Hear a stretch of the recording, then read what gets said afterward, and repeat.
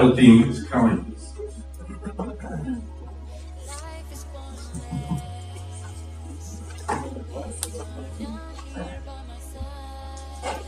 Okay, ladies and gentlemen, welcome. My name is V.J.Smejkal and this is Honzik, Rich and Lukáš, and we are the SEAL team. Our project is called As Dark As It Can Get, and you will see that eventually it gets really dark.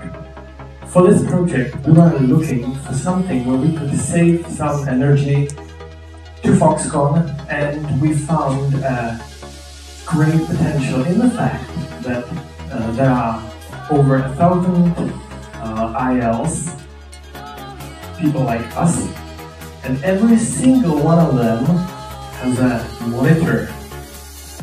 And plus, there are over 60 telepresence devices. So whatever we find out, even if we were able to save the tiniest portion of the energy consumption, multiplied by 1,000 times, that makes something worth checking in. We had two theses. The first one was whether or not the content displayed on the monitor depends on whether the content is dark or white. What we were targeting are the crystals that are polarized. That's the first layer that you see on the screen. We obviously didn't focus on the backplates that are on the whole time. And the second thesis was that there is a standby consumption whilst the monitor is completely off.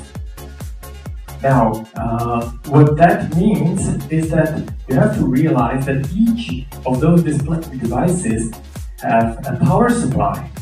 And the power supply is behind it. How can I show you? Can I turn it? Explode it. But that's the power supply that is behind the monitor that we were targeting in the second thesis.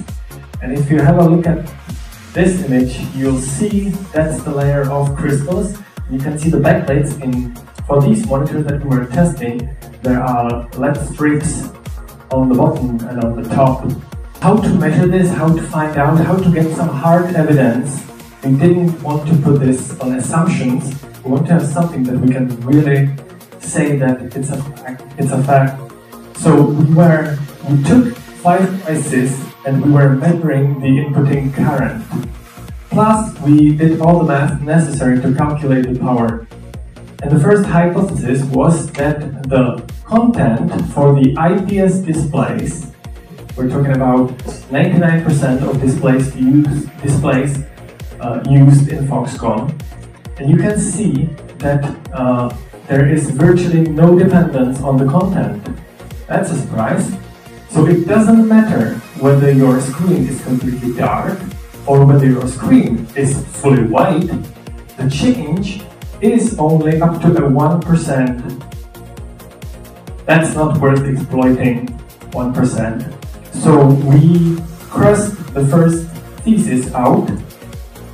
I just made myself a note that if we were using different technologies rather than the IPS technology, like you may have OLED televisions at home or you have AMOLED displays on your mobile screens, the chart would look completely different. But for what we were focusing on, that was the state this way. Now then, there was this second hypothesis which said that is there a consumption of the monitor? And yes, there is, and it is significant. It makes 1/4 of the whole consumption of the monitor. So it doesn't matter whether it's a standby mode or whether you actually physically hit the button on the monitor and it turns off, it still consumes energy. There's the power supply behind it, it's a switch supply, it's basically on whether you like it or not. And that's what we were focusing on. If you were interested, we created a detailed technical report in Confluence where we state all the devices that we were measuring, the current, the recommendations, what to do.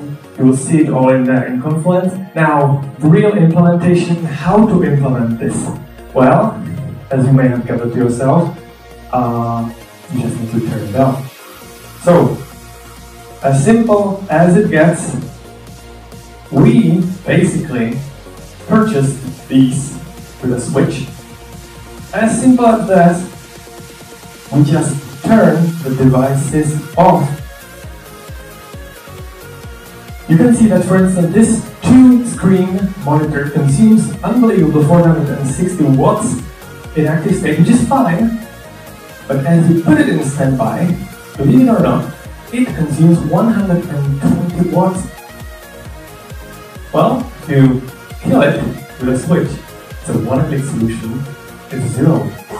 Your laptop with your power supply or even a docking station, it consumes 10 watts even though the monitor is physically off. A simple solution, I'll play it again, but it was really quick. And when you believe that you actually are saving the energy by putting it in standby mode, you actually leave it to consume 120 watts for the rest of the day, unless you actually turn it off. Having the monitors plugged in for the rest of the day, over the weekend and so on, by clicking just one button, you have just saved money to Foxconn. And that's exactly what we've done ourselves, just to prove it that it works. Now, obviously, you can calculate the savings. There's a really low implementation cost. It's around about 100 crowns. It saves energy, and because the devices will not be plugged, then there's obviously the lower risk of fire. Now we can see that the monitors, on average, 4 to 5 watts. Docking stations were a surprise. They consume 5 up to 6 watts, even though it looks completely dead. And telepresences, the average is 55 watts, but you have seen that the 2-screen presentation device consumes 120 watts. If we calculate that, if everyone in Foxconn had this simple device, then we would be able to save, for the price that will be valid from the 1st January 2023, we would be able to save up to 400,090 crowns that would normally just go to waste, so the devices are already off. So, thank you very much for your attention, and I'll see you in